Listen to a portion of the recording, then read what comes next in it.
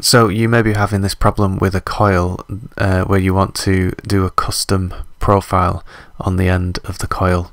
If you go into the feature, the coil feature that you've created, you can adjust the parameters, but you can really only choose from circular profile, square profile, and then the two different triangular profiles.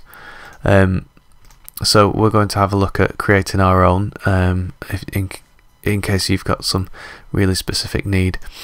The first thing that I would recommend is make sure that your coil is a new body, because we're going to use this as a template and then hide it later so it's out of view.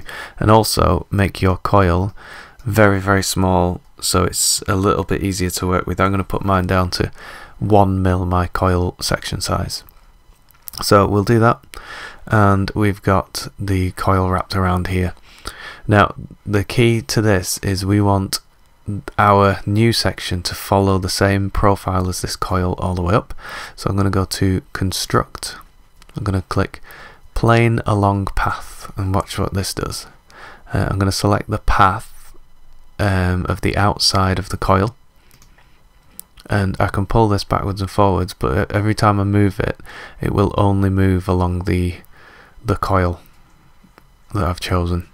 So I'm going to pull it back to the beginning, because that's where we want ours to start, and I'm going to click OK, and that's the plane that we're going to start drawing on. So if we go in and just do a little bit of zoom in, and we are going to, maybe my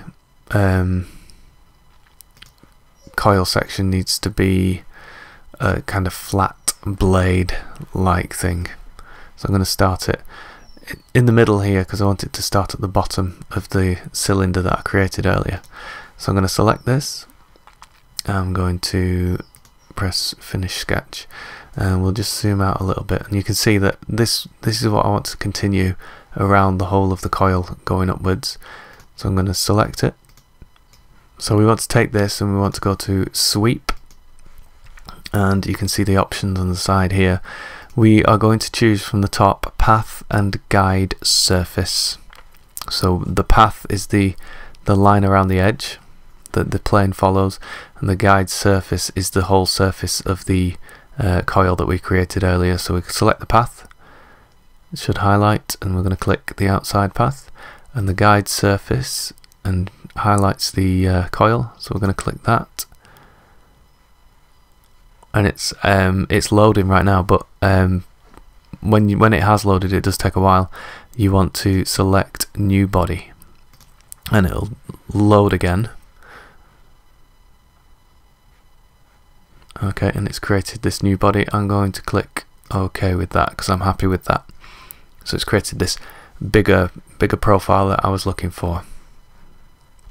Okay, let's move this over here so you can see it. Pretty nice. Okay, but right now it's still got the old coil inside it. So because we created it as a